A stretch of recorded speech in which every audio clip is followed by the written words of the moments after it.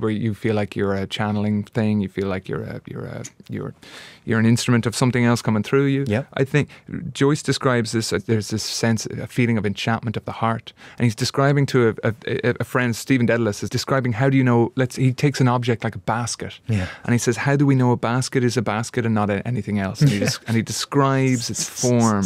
He describes, it's this kind of philosophical question, and he says, now, if once we have conceived of this object that is purely itself, there is this thing that happens, it's enchantment of the heart, something that is not only itself in like a material sense, but itself in a psychic, conceptual sense, this collective idea of... It's almost beyond conceptual, isn't it? Exactly. Because we sure do a good job of creating barriers between the enchantment of the heart and what it is that we actually experience. Yeah.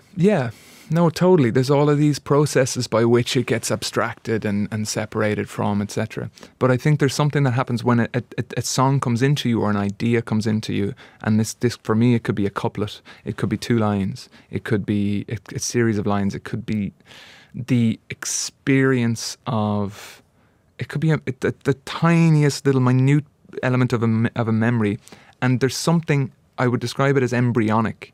It feels like something is so, its potential is enormous. You don't know what the limitations of this song is yet, but you know that here is a seed that is starting to germinate, and its limbs haven't grown yet. It hasn't quite figured out what its final form is going to be, but the kernel, the core of it, is so absolute and so undeniable that here some element of experience has manifested into an idea that can be captured into something new.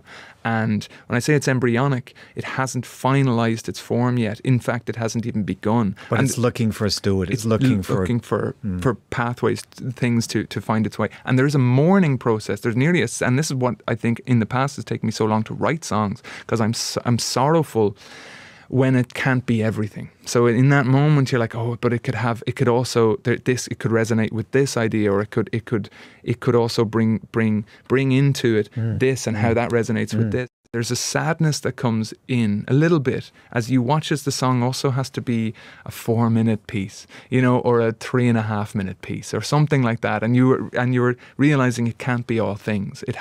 I have to put this feeling into language. Powerful observation that. I mean, if the people who are listening to this or watching this right now, so would that